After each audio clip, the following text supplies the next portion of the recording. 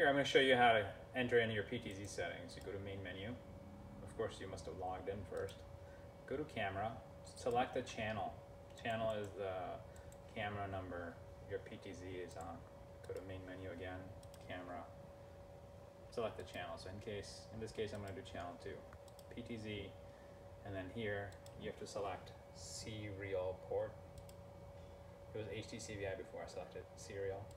Change your protocol to Pelco D, which is the most popular, and then enter in the rest of the settings.